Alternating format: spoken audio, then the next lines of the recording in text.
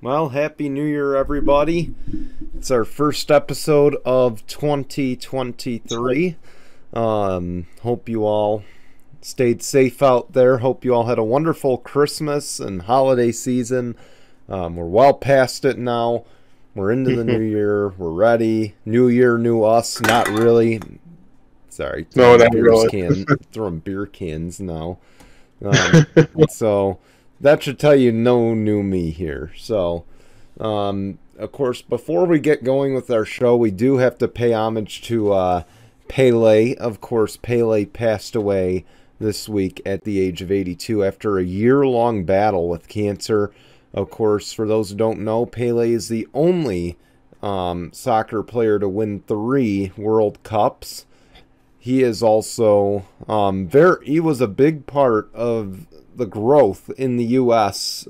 in terms of soccer. So Pele, of course, I may not like soccer, but Pele did a lot for the sport. Did a lot for Brazil, obviously. So rest in peace to Pele. He's a legend, and it just was only fitting. Of course, last week we just lost Franco Harris. Now Pele. So needless to say, 2022 did not end on a good note. No, and especially in soccer and football worlds. Football and football did not end well. So I hope I pronounced it right. But anyway, going forward now, coming up on the show, we're going to talk some NFL news, including a big retirement announcement that came up earlier this week. Of course, we also are going to talk about the ratings war that we saw on last Sunday between the NBA and the NBA and the NFL. And of course, we will have our Week 17 picks. No more Thursday night football, so we do not have a Thursday pick, but we will have our Week 17 picks as we get going. And Jason, I'll let you take it from here. Yeah, in a game that, well, the first half just, you looked at the Buffalo Bills in that first half against the Bears, and you're like, really? To the Bears? And then they just come out after halftime, get the ball, and then just scored 29 points in the second half.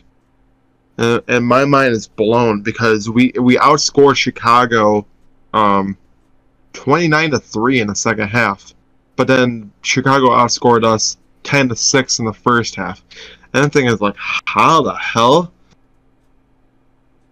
But I'm not questioning it. Josh Allen didn't really have the best game in the world, but it was enough to get us a win. The ground game actually was what helped the offense, score points and get the victory there. Josh Allen had 3 total touchdowns, 2 in the air and then 1 rushing. And then we also had 2 touchdowns by the running backs, 1 by Cook and 1 by Singletary. So for Bears, it didn't look very promising for the run game. So, but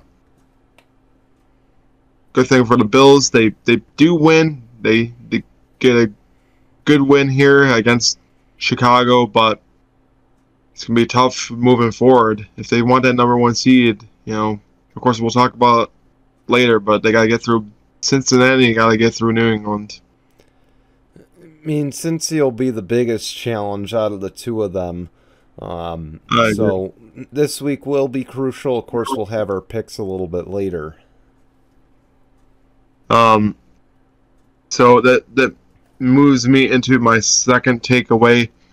I've talked about Luka Doncic on this show before, but this season is just magical for multiple reasons, including Tuesday night's performance for Luka Doncic, who is the first player to have a 60-point triple-double, but in a way that it was 60 points, 21 rebounds, and 10 assists. Never has been done in the NBA until Tuesday night. A 60-point triple-double has happened, but not with 20 rebounds. And you look at Luka Doncic, who even afterwards, against the Houston Rockets, only had 35 points, 12 rebounds, and 13 rebounds and 10 assists. Even on an off night, after scoring 60, that would be a regular night for any other player. Like, that would be a huge game for anybody else. And then you look at Luka, that's just another day in the office. Mm-hmm. He's in the MVP running. Ultimately, if I had it my way, I think he would be my almost unanimous MVP because he's just having that kind of season. If he can stay healthy and keep this up, I think that the Mavericks can be a scary team heading into the playoffs, who have finally got it turned around. They're currently on a 5-game win streak. Christian Wood is kind of, is now in a starting center role. And I'm thinking this through is like, well, he should have been starting from the get-go because he is that kind of player. And to my knowledge, from what I'm seeing now, Christian Wood is the kind of player that what Kristaps Porzingis could have been in Dallas if he only stayed healthy. But as far as Luka Doncic, he is amazing to me. Through 5 years, I almost think that he's already looking better than Dirk Nowitzki in 21 years, or in, I think 21 years with the Mavericks. So, and what's unfortunate about Luka right now is he's flying under the radar because, there's still Steph Curry, there's still LeBron, there's still KD. right. So, he's doing a lot better than those three, but, again, because those three have been great for a long time, they're going to get the media attention and, going to get the MVP votes because they're, essentially the guys who've led the way for the last 10, 15 years plus. Right. Actually, the Kia MVP ladder does not even have Steph Curry or LeBron James, which, by the way, Steph Curry is currently hurt. I think it's like an elbow injury. And the Lakers are currently dealing with injuries. Anthony Davis is out. So, but what Luka, else is new with Anthony Davis? Let's be fair. Yeah, no, he's injury prone just about at this point. But he gets. I almost thought he the same thing was going to be out with a paper cut. So let's just get that right. But congrats, Luka. Just keep up the great season, because if you can keep it up and be a menace, there's no slowing down for this kid at all, and I love it. I wish I was able to see like just about most of Dirk's career, because I'm sure he had these kind of seasons and games, but never to the point where I don't think ever in Dirk's career has he ever averaged over 30 points a game. So that's why I say every year Luka improves, and I figured it was only a matter of time before he really takes over the NBA. So who knows? But a situation in the NBA that we do not like to see or talk about, but we are going to talk about, is between the Detroit Pistons and the Orlando Magic the other night. So Mo Wagner is dribbling the ball down the court. Killian Hayes is trying to, I want to say, steal the ball. Mo Wagner kind of pushes him right to his bench, which, because there's a whole big old, gathering and benches kind of at each other's necks. But afterwards, Killian Hayes gets up after getting pushed into the bench and then elbows Mo Wagner in the back of the head. Mo Wagner's out into the Detroit bench looking like he's, knocked unconscious. And, well, it's been stated that both players have been suspended multiple games. I think Mo Wagner's 2 games, Killian Hayes is 3. You look at that, is that justified? Multiple game suspension should have been longer. And should it have even gone to this level of, a man elbowing another player in the back of the head? I mean, push a player all you want, but I don't think you have the right to just go out and elbow another grown-ass man, another NBA player, in the back of the head for no reason. See, like, that just... You could have just, That's a move to save for fighting sports, not, basketball, not even hockey. And hockey is a sport where there's fighting, but this is more a boxing or an MMA type move where you just go for the kill. Well, even in MMA or like any kind of like boxing, you wouldn't be allowed to do something like that. You do that, you probably get disqualified off the spot. Frankly, things like that, I'm sorry, you deserve to face charges, not even just a 2-game suspension. That's straight assault. Like, if you're just going to go for the kill, you should honestly be, behind bars, not just 2 games suspended, slap on the wrist. Right.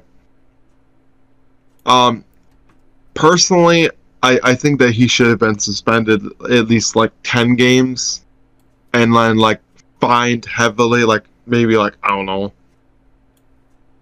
$50,000, fined like $50,000 and suspended like 10 games or so. I think that would have been a little bit better than saying, oh, here's 3-game suspension, just don't do it again. Mm-hmm. Like, what is that going to teach the player in the end of the day? Oh, cool. He can't join a team for 3 games, can't even practice for 3 games, and then all of a sudden, oh, he's going to be back after 3 games and act like, it never happened in the first place? Like, come on now. Like, I don't know. I mean, this is right up there. No, I mean, Grayson Allen, let's go back to him because we talked a lot about him last year. Right. Grayson Allen, of course, he's famous for tripping players, dirty, trips and all that. But to me, on a scale, like, if you look at that and you look at what Killian Hayes, what happened between Killian Hayes and Mo Wagner, Killian Hayes, what he did is by far worse than anything Grayson Allen's done. So I agree. It deserves more than a 3-game suspension. And like I said, it probably deserves charges as well for just knocking the guy out. Like, boxing, it's different. Same with any combat sport, really. It's different there. It's not, it's dirty. It's a cheap hit in those. But, sometimes those hits are expected. Right. I mean, personally, I'm not too sure. But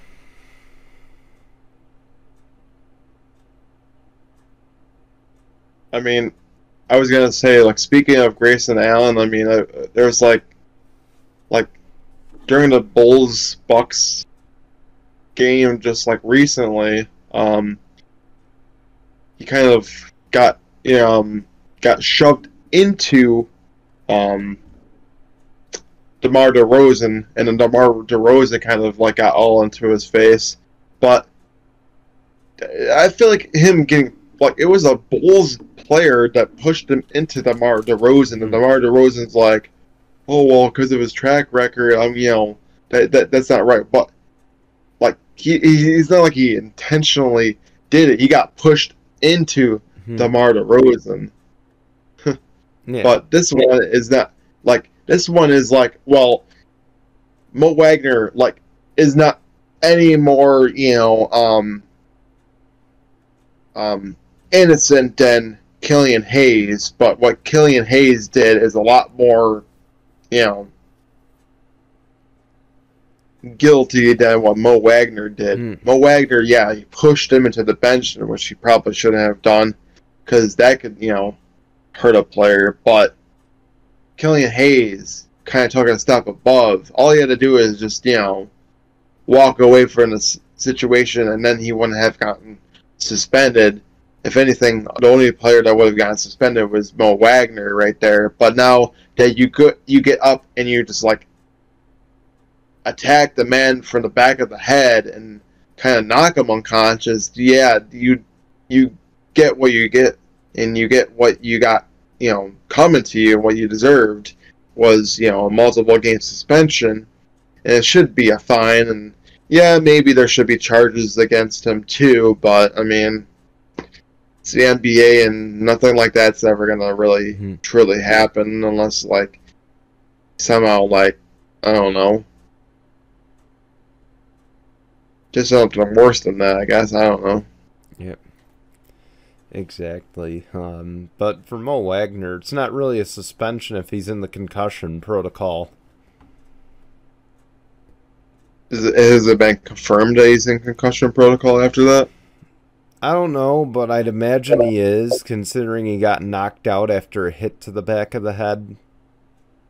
Yeah, probably. Who knows?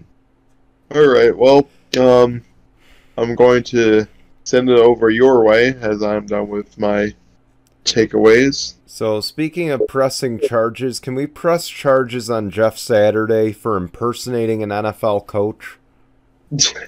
Okay. Yes.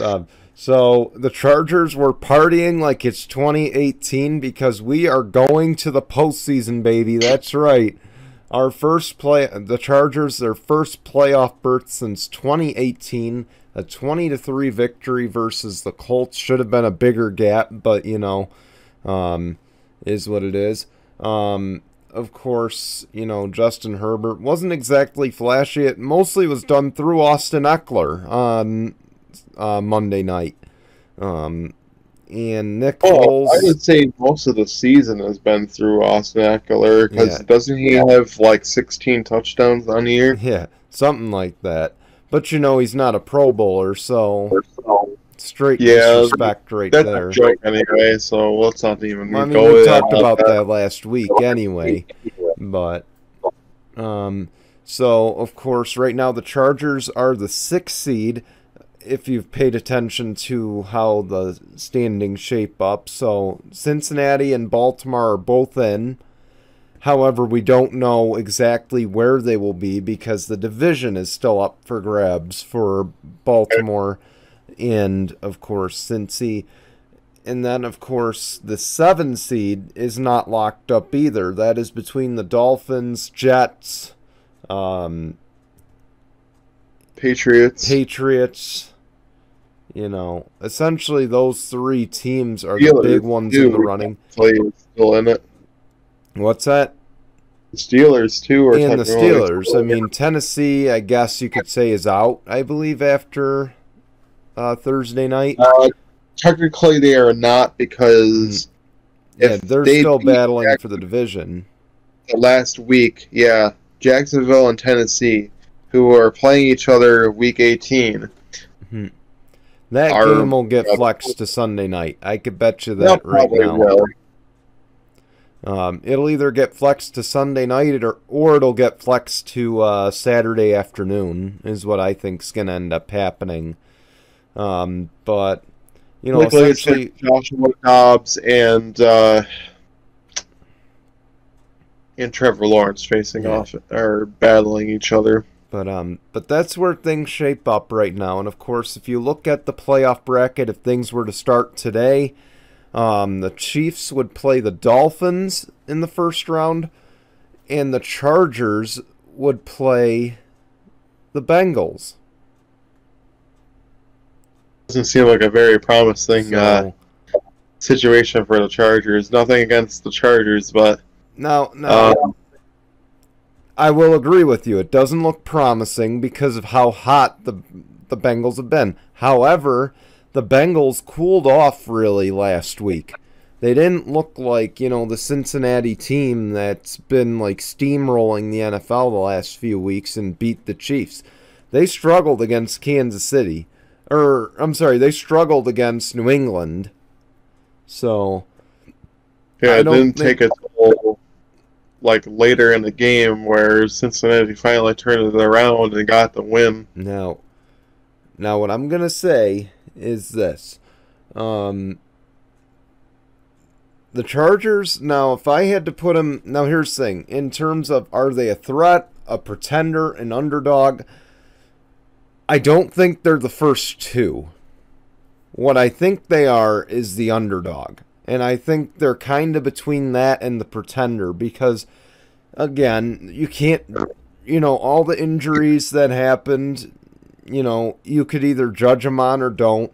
The fact that they got here with all those injuries and Justin Herbert kind of playing, you know, let's face it, Justin Herbert didn't necessarily take the big leap that we would have expected in year 3. Right. He didn't really, you know, it's not like he regressed, but he's not playing, you know, top 5 football right now. And essentially, this was a big discussion at my Christmas party that I went to. My family Christmas party is, you know, the big debate was Justin Herbert sucks, which is not true. And I won't admit to it, not just because I'm a Chargers fan, but also because, you know, he's still putting up record numbers for his first 3 years in the league. Right. So, basically what I think I got everyone to agree on at that party is if you had to rank Justin Herbert between Tom Brady, greatest of all time, and Zach Wilson, the worst starter in the league entering, you know, this season, I'd have to go back and say he's Detroit Matt Stafford. Okay. Now, notice I didn't say Rams Matt Stafford that won the championship and has Cooper Kupp.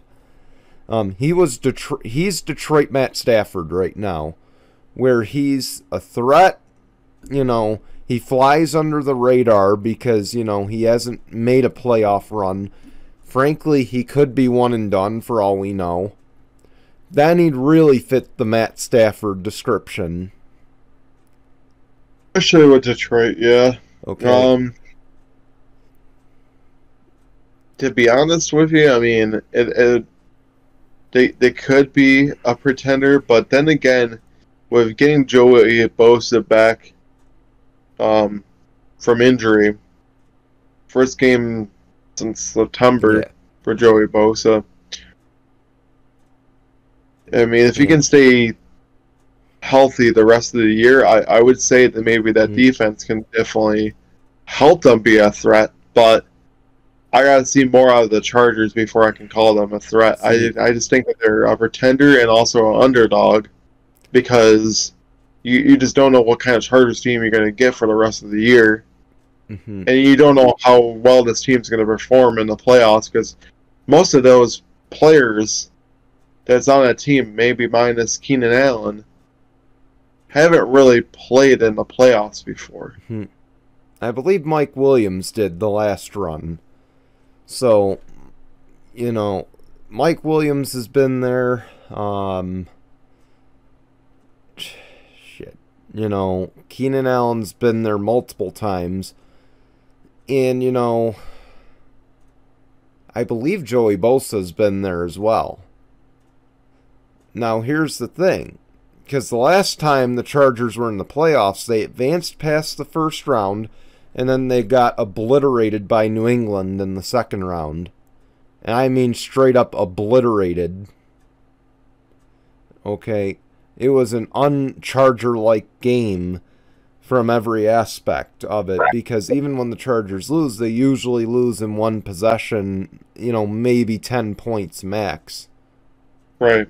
So, I do believe the Chargers can win a game.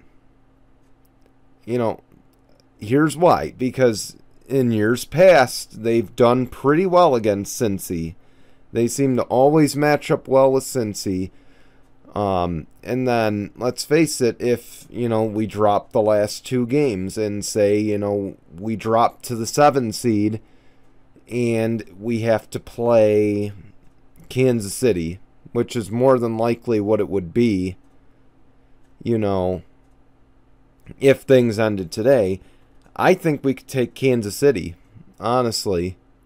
I mean, because you look at the 2 games that we played Kansas City, the refs were a big reason why we lost, but, Travis Kelce was the other part of it. But besides Travis Kelce and besides the bullshit calls that we faced, we beat the Chiefs in every category minus the score. Right. So I really think we could take it to Kansas City in the first round. Now, I'm not saying it's a guarantee. I'm not going to go out there and, run my mouth, say it's guaranteed we're going to win the first round, but I would say, though, they're not going to go down without a fight. Mm-hmm. So I wouldn't even put them in that pretender category, per se. But I would say it's a good start. And again, it's not good enough for me because of all the cap money we spent, but it's still, stepping stones, and I guess you gotta just take it. We should have been battling the Chiefs, but I digress. So I gotta switch it up real quick. We're gonna take a quick break from the NFL to talk about college football, and of course, Syracuse played in the Bad Boy Mowers Pinstripe Bowl on Thursday afternoon. I got my days all messed up thanks to Christmas. So Syracuse, of course, in the past has done pretty well in the Pinstripe Bowl. They have a good record going into Yankee Stadium, and, they've won a couple of them. This one got ugly, but they managed to keep it within 1 score, but unfortunately, Minnesota comes away. The Golden Gophers win 28-20 in the Pinstripe Bowl. Of course, Sean Tucker did not play in the game. Sean Tucker has declared for the NFL draft and chose to sit out. So, for those who don't know, Sean Tucker's the running back for Syracuse. He's been in the Heisman discussion the last few years. He's 3rd all-time in rushing yards at Syracuse University, which is big because, of course, Ernie Davis and a few, but Ernie Davis being the big name there. And, Justin Tucker, I imagine Tucker, I imagine, will be a 2nd or 3rd round pick. He'll be a valuable pickup for any team looking for a change of pace back. But nonetheless, I guess it was a good year for Syracuse. I mean, for a season that looked a little promising, then all of a sudden they just, lost games. And for a little bit of time there, they were actually ranked. Yeah.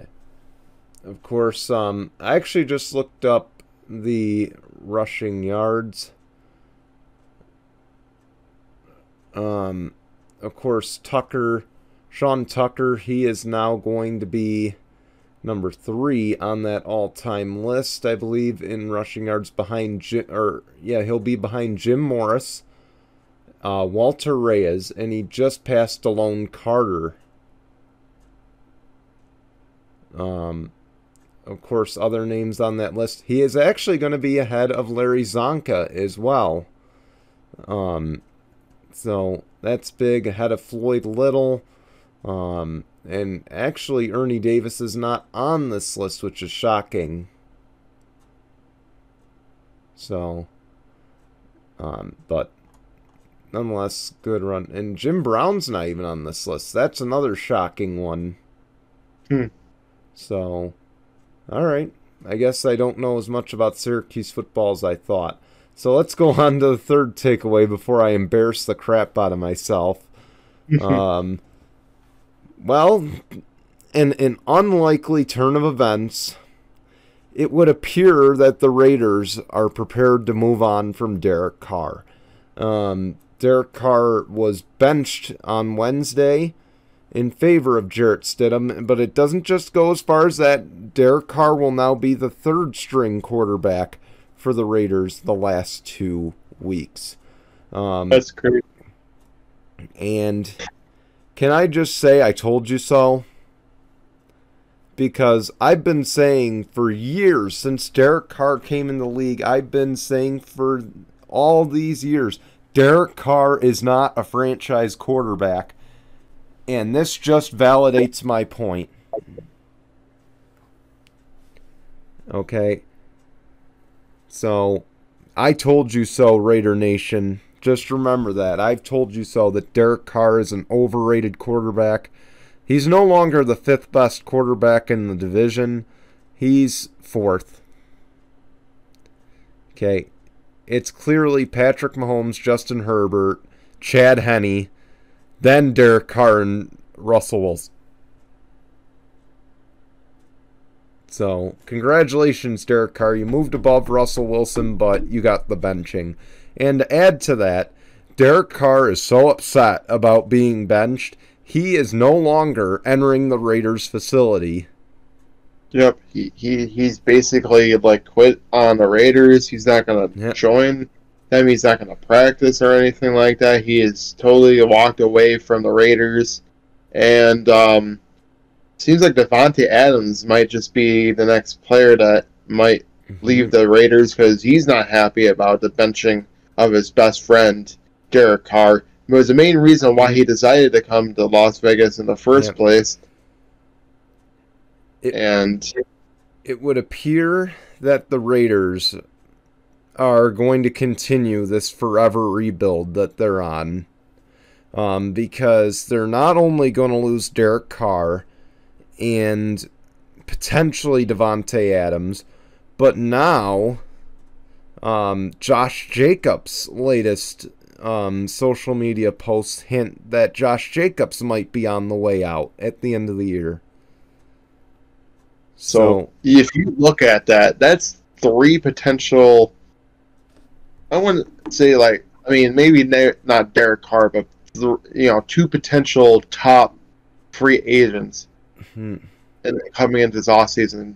Josh Jacobs, who's had probably his best career year this season. Devontae Adams, leading the league in touchdowns for wide receivers. And then Derek Carr, he doesn't look like the most flashy guy, but I still think that he might get picked up by a team. So, now ultimately, go ahead. Oh, I was going to say, now they're not going to be stupid and just dump him. What they're probably going to do is trade him. And, Derek Carr does have a decent-sized contract. So, but the Raiders, it won't hurt them tremendously. They do have $34 million in cap space going into this offseason. I think I read something that I don't know if it's Carr. With Carr, who did I think sign an extension. I think it was Carr or something like that. If they were to release him, they would save $30 million on the cap. So it could just happen where he gets released and then they just bite the bullet and Now, believe it or not, the top 5 teams right now in cap space, and it's not even close because the Chicago Bears have double the cap space of any team going into this offseason. Okay? Now, if you're Chicago and you see that Derek Carr is going to be on the market, do you maybe consider picking him up, because let's face it, Justin Fields, he hasn't quite lived up to the hype. And as expected by me, again, but then you've got the Giants who are going to be looking. I mean, let's face it, the Giants need a quarterback because Daniel Jones isn't the answer there. The Atlanta Falcons, they've kind of got their quarterback situation. They may or may not. I mean, I don't think Desmond Ridder is, going to be that guy for Atlanta. So they might need a quarterback. I'm thinking Carolina's going to need a quarterback. Carolina doesn't have the cap space, though, last I checked. Carolina has $1.8 million in cap space going into this offseason, so it's not an ideal situation for them. Of the teams with cap space that really need a quarterback, Indianapolis has $28.3 million. Washington has 20.5. I think is going to walk away with Ryan. It wouldn't shock me if Derek Carr ends up in Indianapolis, but I mean, the Jets. I just don't know if it's the Jets. Yeah, they have 16 million. They have 16 mil. The Jets have 16 mil, and the big thing to factor in is the Jets have all the pieces there right now. Okay, Breece Hall in the backfield. They've got 2 stunning wide receivers. Mm-hmm. And on top of it, they've got they got a guy who's going to be the best cornerback in football in a few years at this trajectory.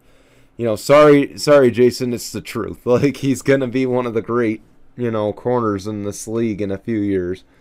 But again, I look at the top 10 in terms of cap space, and frankly, the only teams that make sense to me, the New York Giants, I think make a lot of sense to me because, let's face it, Daniel Jones, I don't trust his arm, and I don't know if Brian Dable will.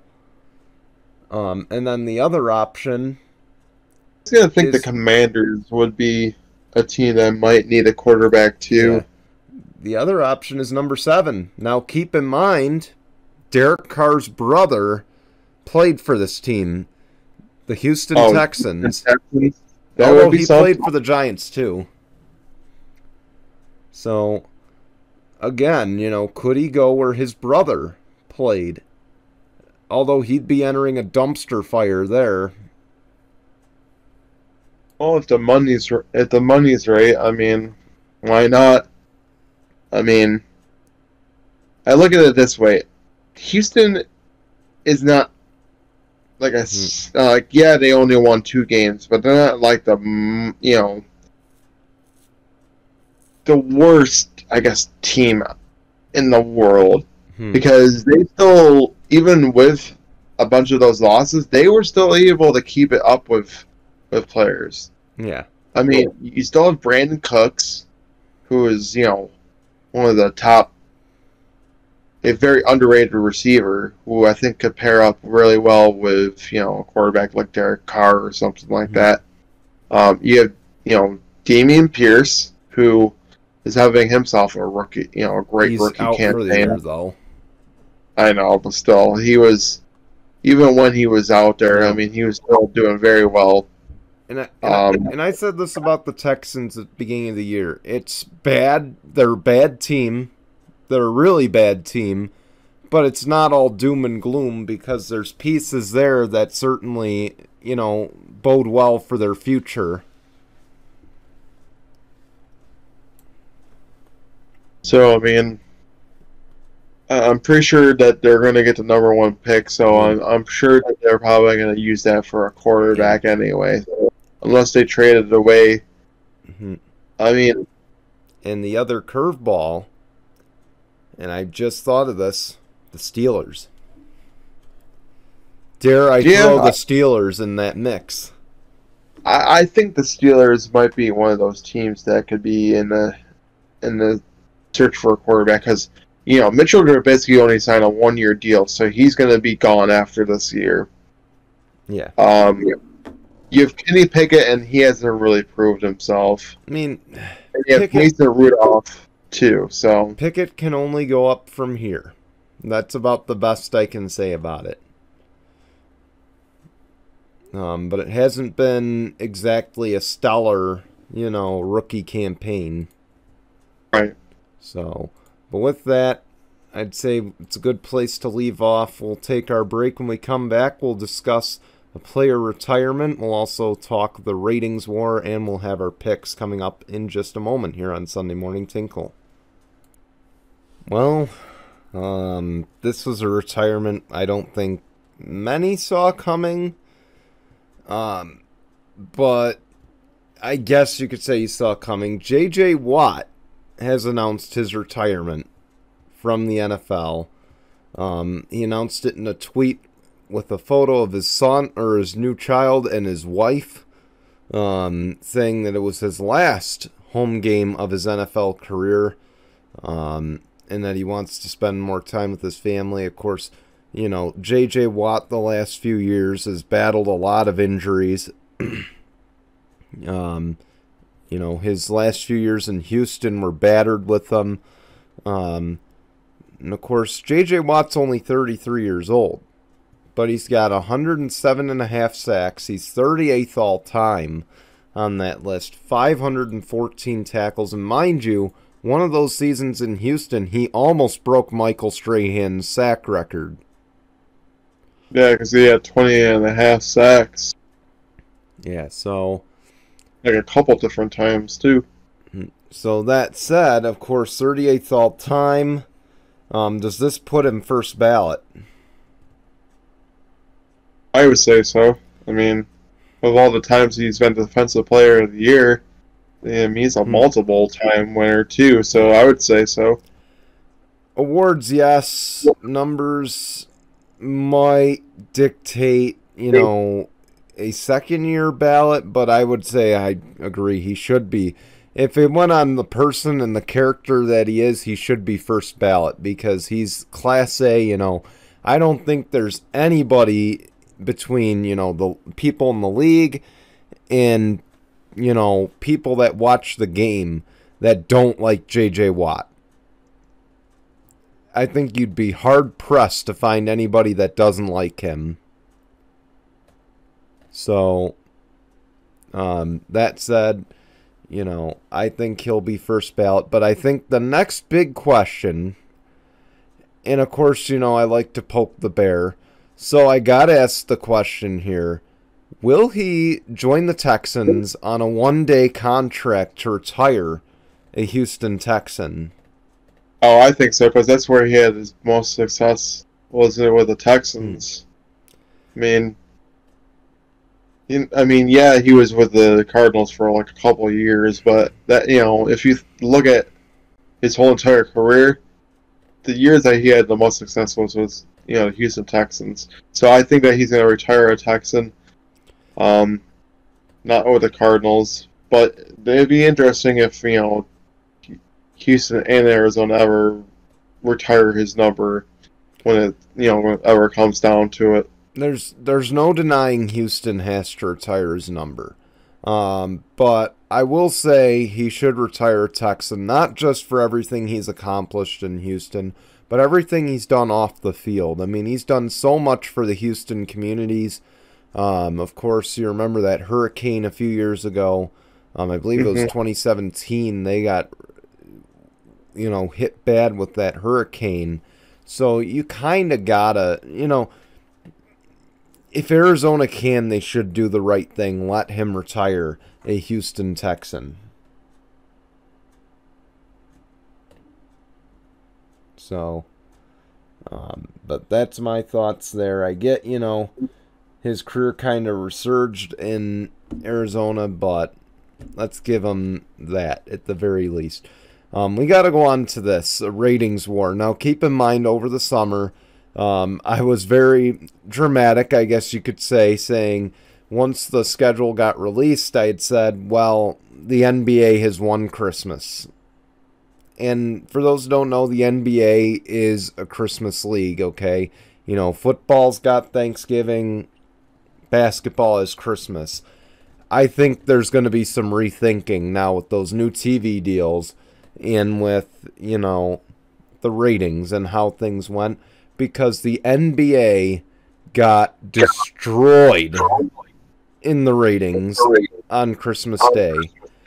The NFL as a whole raked in 20 plus million viewers to the NBA's 4 million views. So That's insane. I think you can now say, sorry, NBA, Christmas belongs to football as well. Well, usually there's a lot more people that watch football compared to basketball anyway, and it's not even just like when it's Christmas Day. Like if you look at like viewership between the Super Bowl and the NBA Finals, Super Bowl is always going to be the most viewed thing over the NBA Finals all the time. So it doesn't shock me that, you know, Christmas Day is the more, you know, for NFL is more viewed than NBA, because that's usually how that always goes anyway. Yeah. I guess I'm a very big corporate of both. I mean, I watched Packers, Dolphins, and then I was watching the ending of the Mavs Lakers game on NBA. So I guess I'm, you know, somebody that was part of the 20 plus and 4 plus million for both. So hey, see, people who watch the show know my views on the NBA, so I don't think I need to dive into it. But I will say, what's not shocking is that the NFL won the rating war. What's shocking is the deficit that they won by. I know, that's kind of crazy. You know, considering the NBA for many, many, many years has been the Christmas, you know, league right there. You know, there's very few years that football's on Christmas. So I think the deficit is just shocking in general, because now, you know, I feel that, you know, again, Christmas Day falls on a Monday next year. Now I think if you're the NFL, you've got to put football on Christmas Day again. I would say you have to put 3 matchups on. I feel like it's tougher to do when it's Monday night compared to Sunday. But everybody's home. That's the biggest thing, you know. I'm not saying it needs to be a big production like Thanksgiving, you know, where it's, you know, Cowboys and Lions, you know, we sign up to watch them lose. But it needs to be, you know, and it makes me wonder too, because, you know, at the beginning of the year, my prediction was the Chiefs and the Bills on Christmas Day, if you recall. It makes me wonder if we had the high quality matchups like that, would we have seen a bigger gap now? You know, because I think it would have pushed the views to 25 plus million. I mean, this gap is already an embarrassment to the NBA. I mean, this would have just, you know, to me, it wouldn't have ended NBA Christmas. What it would have done is put it on the back burner, you know, like, you know, put it 6 feet under, you know. I will say this now. Say it was like 3 really, really good games on Christmas Day. Yeah, it definitely would have been even more of a landslide. See, and it shows the only thing, and if there's a lesson learned here, and no offense to the NBA, but the lesson learned here is that the only thing that competes with football is the World Series. Because if you look at the ratings of the World Series and the NFL on the days where they collide, the World Series sometimes outmatches the NFL in viewership. So, Again, you know, it's not for lack of trying, because the NBA did put on some good matchups on Christmas Day. It's unfortunate that football has a much bigger following. So, with that, let's lead into the picks here. So we begin with the Cardinals and the Falcons. Falcons favored by 5.5. Yeah. Yeah. What? Desmond Riddler and then McSorley, right? Yeah. So doesn't seem like a very great game to have to choose between. But I'm probably gonna go with Desmond Ritter. I think he's gonna finally get his first win as a starter against McSorley. So I think you got to go Atlanta here. McSorley doesn't look too great. So, moving on, though, because we got the Bears and the Lions. The Lions favored by 6.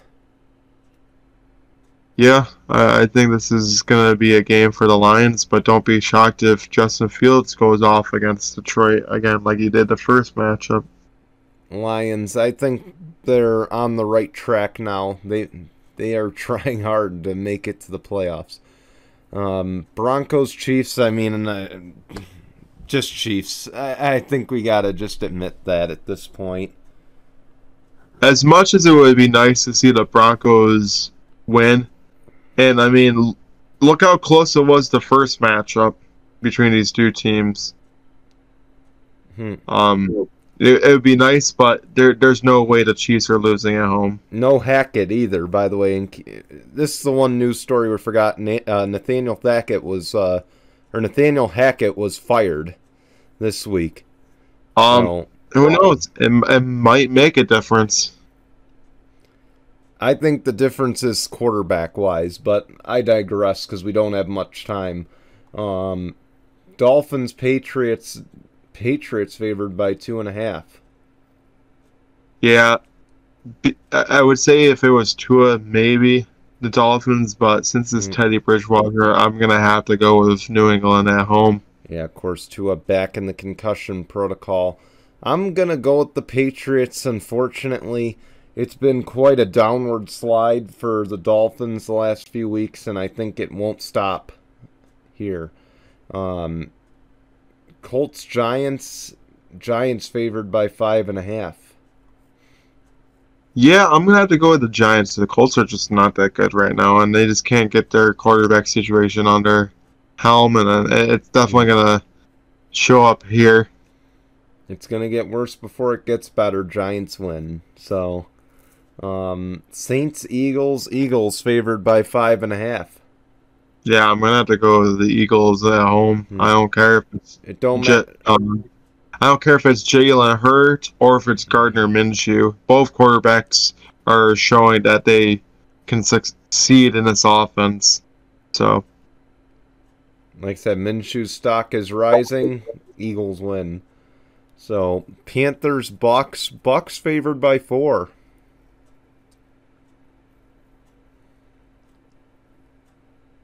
yeah, in a game that the Carolina Panthers have to win to win, I think potentially win the division too. So, God, I'm gonna say I might just go with the upset. I might go with the Panthers over the Bucks here. I don't know. I mean, I want to say that, but I think I'm going to go with the Bucks here. I think they'll get the job done this time. Browns, Commanders. Commanders are back to Carson Wentz at quarterback, and they're favored by 2.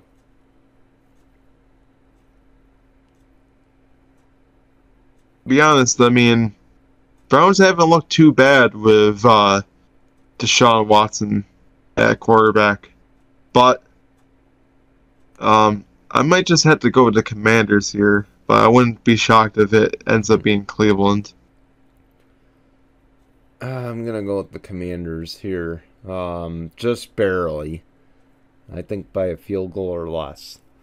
So Jaguars, Texans, Jags favored by 3.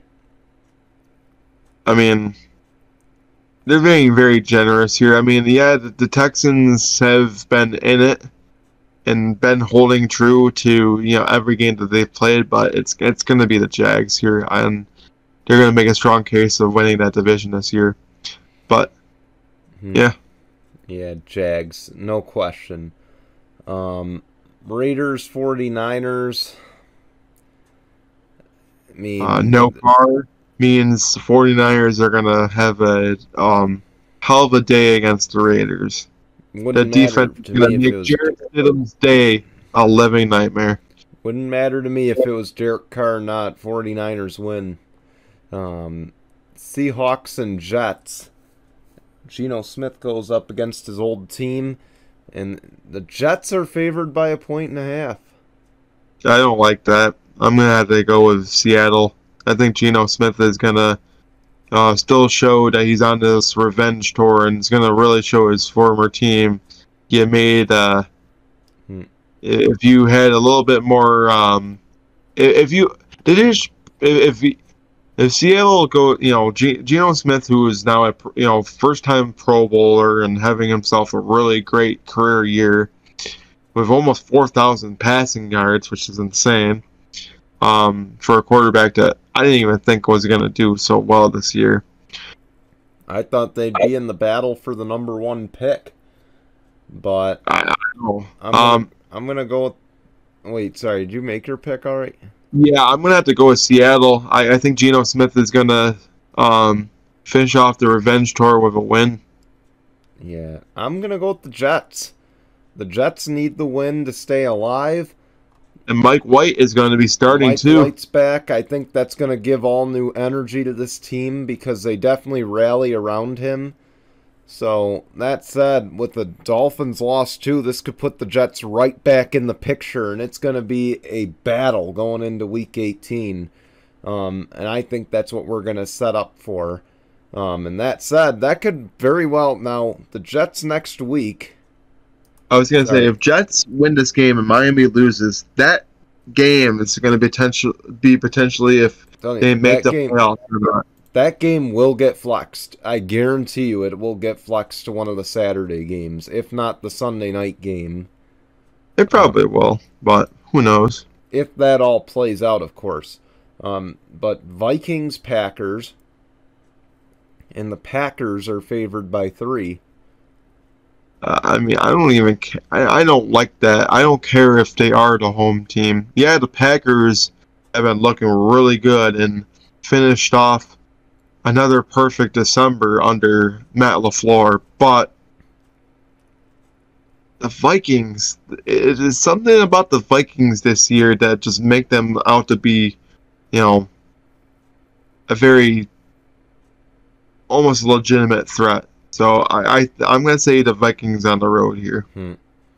I got to go Vikings. They're going to put the final nail in the coffin for Aaron Rodgers and the Packers this year.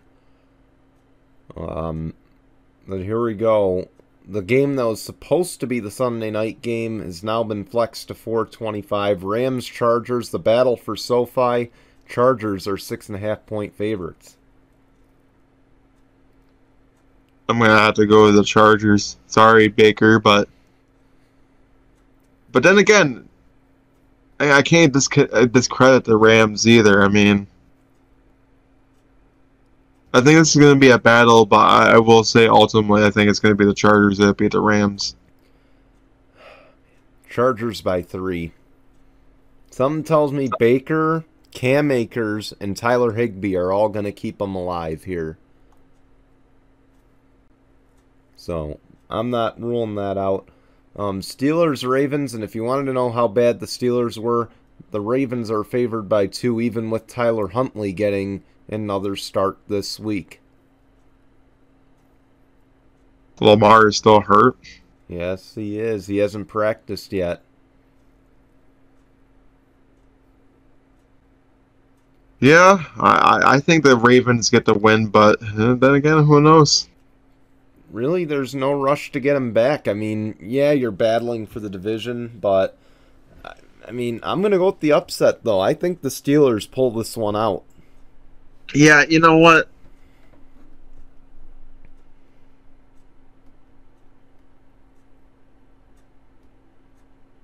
No, I'm going to still go with the Ravens because the Steelers, yeah, they beat the Raiders last week in the 50-year Immaculate Reception game, but how much it was that of, battling, and how much of that was, well, they just got a lucky win. I think they just got a lucky win against the Raiders, and I think this one they're not going to get so lucky. Yeah, so moving on to Monday Night Football, the matchup I think that's going to be the best one of the week, Bills-Bengals, and Bills are favored by 1.5.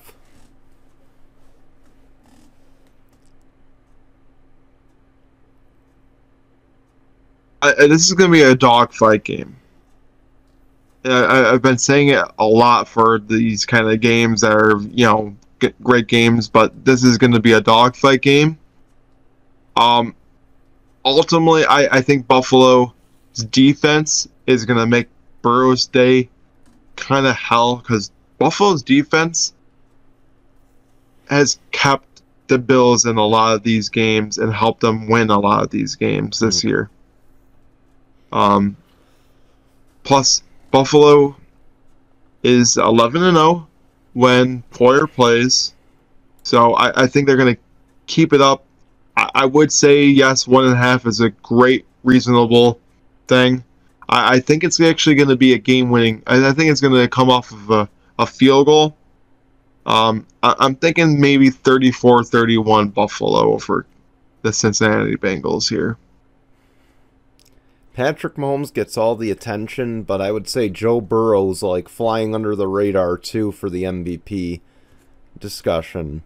But, this is a game that, the Bills cannot afford to lose.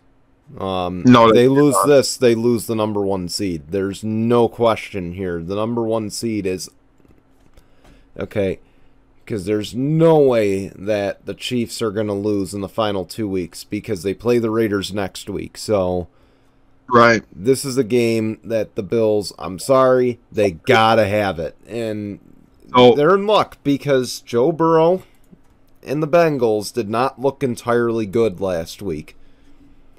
So, I think they got a shot.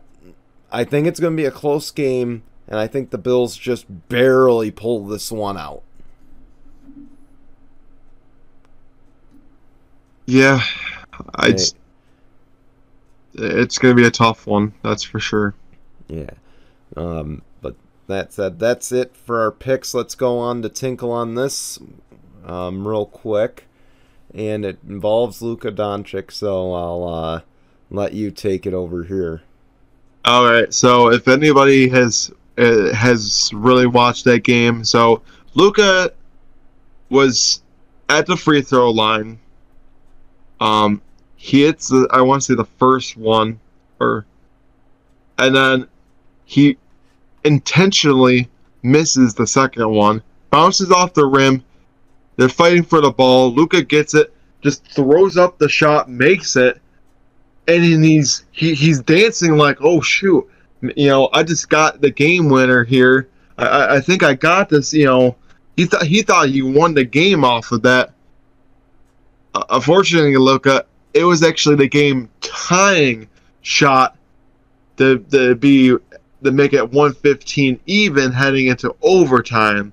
So for that, Luka, unfortunately, Tinkle on this. Yeah. It was a good thought and a good practice. Yeah, you thought you won the game, but ultimately, kind of made you look like an idiot dancing like that, because everybody's like, "Oh, Luka, it's tied. We didn't win the game." Yeah, you got the game tying shot, but we didn't win the game. So you're kind of like dancing like an idiot out there. Talk about lack of awareness. It was hilarious to see, but he didn't realize until shortly afterwards that, oh shoot, no, we're going to overtime. We didn't win the game. Would have been worse as if there was still time on the clock. and then it would be more like a 1 yard line situation where you drop the ball before you cross the into the end zone there. So luckily it wasn't that, but close enough, and that's enough for Tinkle on this to open up the brand new year. So with that, we don't have much time. I just want to say real quick, we will have our picks on Saturdays for the next few weeks because week 18 we have 2 Saturday games. The first round of the playoffs will have a few Saturday games, and then the second round of the playoffs, I believe we have 2 Saturday games.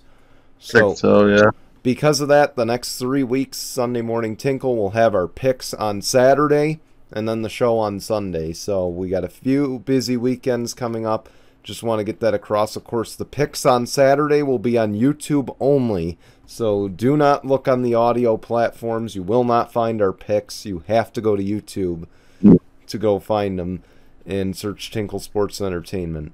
So that's where they will be. Jason, before we go, what's coming up this week on No Final Bell? I haven't watched Dynamite or Rampage, but it's New Year's Smash, and we got a couple title matches to look forward to. Samoa Joe and Wardlow, and a couple other matches. So definitely look out for No Final Bell, as we'll discuss all those title matches and all the matches that have happened for New Year's Smash, for Dynamite and Rampage. All right, yeah, tune in Wednesday at 5 for that.